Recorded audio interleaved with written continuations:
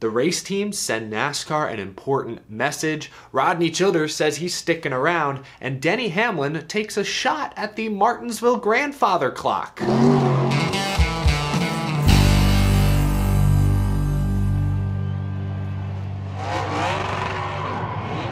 How's it going, y'all? My name is Eric. Welcome to Out of the Groove. Happy Friday. About to hitch a ride on the podcast party bus to Darlington Raceway Sunday morning, 10:15 a.m. in the NASCAR fan experience. You can come meet me, some of your other favorite YouTube creators. BJ McLeod will be there. Can't wait to see you all at Darlington. Before we get to all the news though, this episode is sponsored by my friends at Hampton Farms. High in protein, grown right here in the USA, Hampton Farms is a family-owned company that, like NASCAR, is celebrating their 75th anniversary. Summer is almost here. People love Hampton Farms peanuts because they bring a sense of nostalgia. Fun outdoor activities, baseball season. You can find Hampton Farms peanuts in the produce section of your local grocery store. You can also get nutty with Hampton Farms on social media. Follow Hampton Farms Peanuts on Instagram and TikTok. Really appreciate Hampton Farms sponsoring this episode of Out of the Groove. Be sure to give them a try. The first NASCAR story I saw this morning was actually a tweet from Rodney Childers last night. Rodney Childers is Kevin Harvick's Cup Series crew chief, and he appeared to confirm that he will not retire at the end of this season. A fan asked, "Hey Rodney, are you calling it quits after this season? I think you still have a lot left in the tank." And Rodney Childers replied, "Still going, looking forward to it." That sounds to me like Rodney Childers is sticking around, even though Kevin Harvick won't be his driver, but I assume he'll still be with Stewart-Haas Racing. Actually, you know what? I shouldn't assume that. I don't know what Rodney Childers' contract looks like. If he is a free agent, I imagine he will be a highly sought-after free agent, considering that even in down years for Stewart-Haas Racing, he has Kevin Harvick top 5 in points. Last year, they won 2 races. Rodney Childers is extremely valuable to that team, and that's kind of my point. We talk all the time about Kevin Harvick, how great Kevin Harvick is, how he's managed to keep Stewart-Haas Racing relevant, afloat these past few years. But not enough is said, in my opinion, about Rodney Childers. Before SHR, remember, Rodney Childers was with Michael Waltrip Racing. He managed to squeak out wins with David Rudiman, Brian Vickers, Mark Martin, spoken very highly of Rodney Childers, both then and now. Kevin Harvick had a great career going, sure, but when he and Rodney Childers hooked up in 2014, they took off. Kevin Harvick is retiring at the end of this year. Losing Kevin Harvick is going to hurt Stewart-Haas Racing, but the possibility of losing Kevin Harvick and Rodney Childers in the same season would make things even harder. Again, we don't know if Rodney Childers will stay with Stewart-Haas Racing, but assuming he does, having Childers there is at least a stopgap between Kevin Harvick and, say Josh Berry or whoever they put in the 4-car would be huge. Getting that driver up to speed with an established veteran crew chief. Maybe they move him over to someone like Chase Briscoe, who obviously Stewart-Haas and Ford value very highly as well. Maybe they move some things around, like how they moved Chad Knaus off of Jimmy over to William Byron for the end of Chad's career. That might have helped with Byron's development. I can't imagine it hurt it. Maybe SHR does something like that. No matter the case, if they can keep Rodney Childers around even for another year or two, that would be extremely important. Losing Childers and Harvick at the same time would put Stewart-Haas even further behind than they appear to be right now. Anyway, next story I want to react to. Yesterday, North Wilkesboro Speedway revealed the trophy for next week. Yeah, wow, it's next week. Next week's All-Star race, and check it out, it's beautiful. A beautiful, shiny replica of an old moonshine still. Very fitting, the theming is perfect. Wilkes County, legends like Junior Johnson, very, very fitting. And very elaborate too. I don't know exactly how big this thing is, but it kind of looks like a handful. It almost looks like you could actually operate it. NASCAR bringing the Cup Series back to North Wilkesboro Speedway is supposed to be a love letter to stock car racing's roots, some of its oldest and most loyal fans, and I think this trophy does a good job encompassing that. Not everyone was impressed though. Denny Hamlin always has to be a naysayer, always has to play devil's advocate.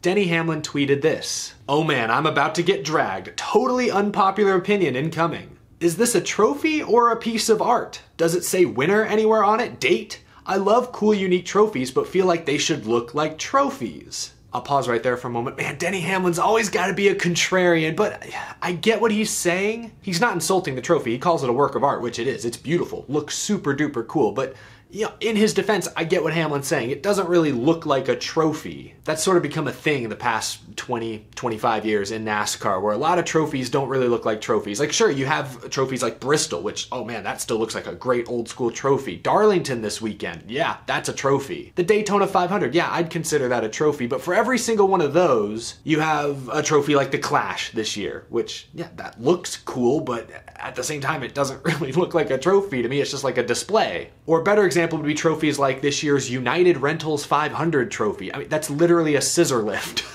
Again, it looks kind of cool, but it does not scream trophy. I do think we should get back to the more traditional gold, silver, cup style. I understand the sponsors want to put their branding all over it, but I get what Hamlin is saying. Trophies, by and large, should look like trophies, and not all trophies in NASCAR accomplish that. But Denny Hamlin continued, and I didn't like this last shot that seemingly came out of nowhere. Hamlin tweeted, "Now for my kill shot. Martinsville clock isn't that prestigious to me. Why? You can buy one from the store right down the road. Only 2 of my clocks actually have any writing on them signifying they were won. It's just a clock that families of means owned about 40 years ago. Feel free to drag me below." And yes, some fans, of course, did drag Denny Hamlin. I think his point makes sense. He's obviously self-aware. He understands this is an unpopular opinion. I feel like that line about, oh, Martinsville clock isn't that prestigious to me, you could have deleted that line and still made your point. That's all I'm saying. I don't think Denny Hamlin is wrong necessarily, but boy, he always has to go out of his way to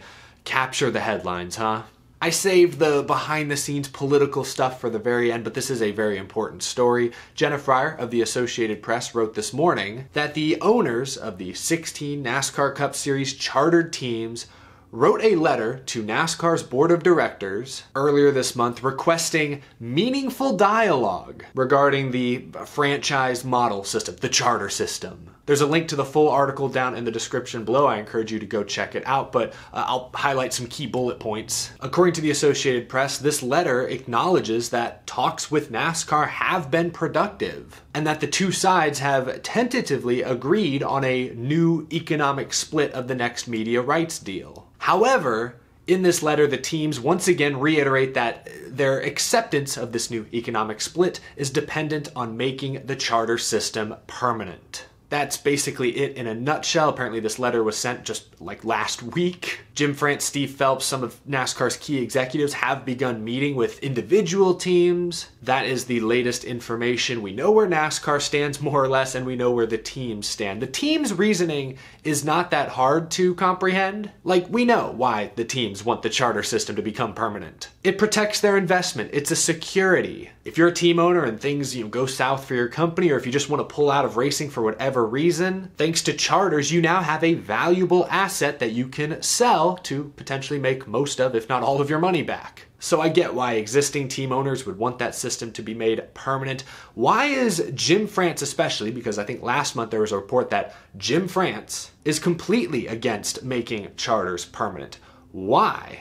I imagine NASCAR likes having the charter system as a bargaining chip. Right now, the race teams, largely through the Race Team Alliance, are more organized than they've probably ever been. They have a louder voice in negotiations than they've probably ever had before. Making the charter system permanent would only give the teams even more power. NASCAR is likely wary of that. I imagine Jim France and NASCAR like working in 8 to 10 year intervals in case things change. What if at some point they do feel the need to tweak part of the charter system? Something needs to be fixed. If you're constantly renewing the charter agreement every 8 to 10 years, then during that renewal period, during those negotiations, potentially you could make those changes. If you make the charter system permanent, the only way you're probably changing anything is through lawsuits, probably spending a lot of money in legal fees, hurt feelings.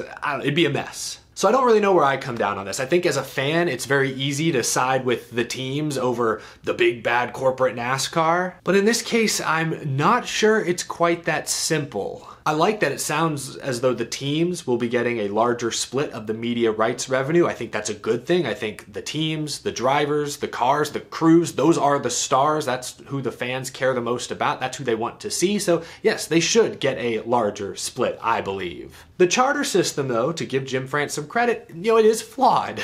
I wonder if there are some aspects of the charter system that could be made permanent, you know, maybe so the teams don't have to worry about NASCAR one day just scrapping the whole system and, you know, these charters becoming worthless. Maybe there could be some leeway still for NASCAR to tweak certain elements of the charter system every 8 or 10 years. Maybe that's possible, maybe that's not. Maybe we can get the best of both worlds, maybe we can't. I'm just brainstorming here. I don't know what's possible, but it sounds like there's still a ton of work to be done. Right now you have two extremes.